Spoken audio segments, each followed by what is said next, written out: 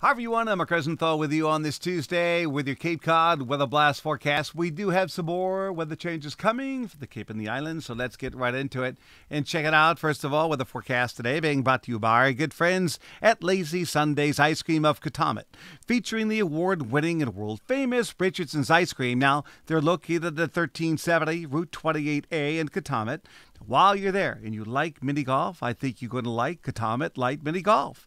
Here, they're running waters cascading down their river in fountains while testing your golf skills through 18 holes of challenges and a fun background of boats, lobster traps, and other nautical items.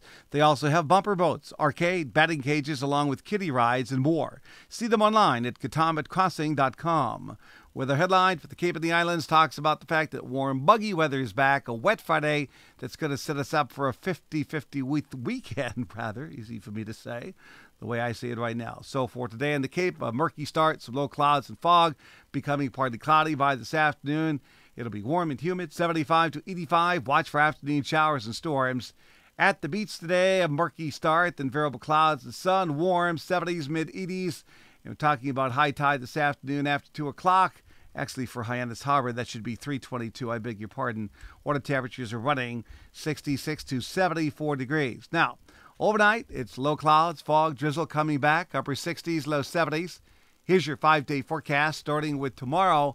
Sun clouds, it'll be hot and buggy, mid-80s. Same deal on Thursday. Friday, a lot of clouds, some showers and storms near 80. Saturday, cloudy, buggy, occasional showers and storms, mid-70s. Turning partly sunny, warm and buggy on Sunday. Temperatures should hit the low 80s. So there you go. That's my forecast. Thanks for checking in. Please stay tuned for updates. I'm Mark Rosenthal.